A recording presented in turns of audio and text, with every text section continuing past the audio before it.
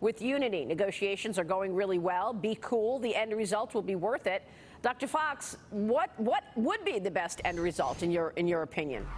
Well, we would like to see a comprehensive free trade agreement with the United States. We've begun our discussions also with Australia and New Zealand, and we've begun looking to see whether it would be possible for the UK to accede to the CPTPP agreement. We believe that we need global trade liberalisation.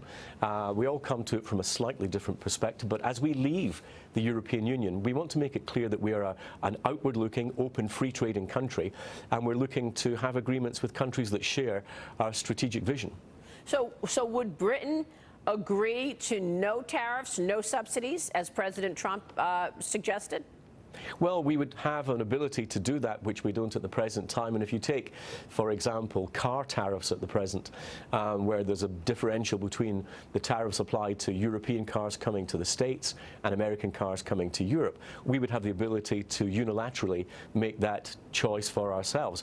But of course, it would be dependent on the US making its own adjustments to tariffs on things like light trucks, where we face a 25% tariff coming into the US. So that's what agreements are about, and if we're able to reach a position that's of mutual advantage, and I'm speaking at the Heritage Foundation this morning and pointing out that from Adam Smith onwards, the whole point of trade is mutual benefit. If we can achieve that mutual benefit in a way that also helps liberalise the global trading environment and helps us, if you like, write the rules for that global economy of the future, it's not just an economic, but it's a strategic gain for both of us. Right, and that strategic gain obviously, hopefully comes at some point soon, sooner rather than later, but we are in a period right now of uncertainty where we're not sure where this goes. You've got a handful of companies this morning when they give guidance saying, well, we're expecting higher commodities expenses, you know, we're not sure where the trade issues are going. So what kind of an impact does this uncertainty period have, do you think, in the broader economic growth story? I wish I had a dollar for every time I've done an interview and people have said it's a very uncertain period just now. I must have missed the period of certainty that's gone past us. Yes, there are a lot of potential disruptions out there. There are problems inside the European Union, of course, some tensions, for example, with the new Italian government. We've got the wider issue of what's happening in global tariffs.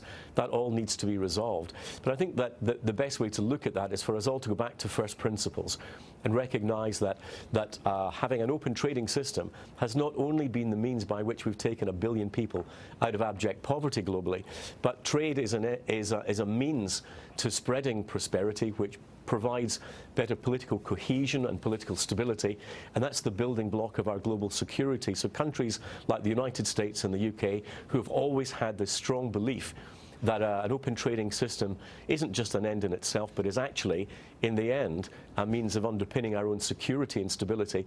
We need to get those arguments out there and make them even more loudly than we've done in the past.